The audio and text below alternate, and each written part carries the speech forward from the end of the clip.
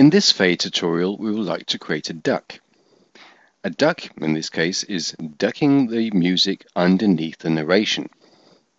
So I have some music here, and I'd like the music to go down underneath the narration here.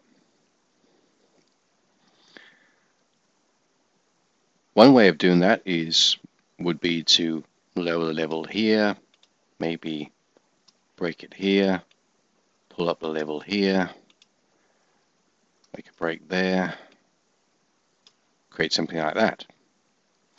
That would take some time. So instead what we can do is just go in and set an in marker where I want the fade to begin, and an out marker. Now simply drag the top line of the region within the selection, like so. We have created a slope in and a slope out with handles. Now I can adjust the handles here, like so. And I can do this real time as well. Something clicked, and it just seemed like the band had this amazing data source, so we had to grab it and had to start working with it.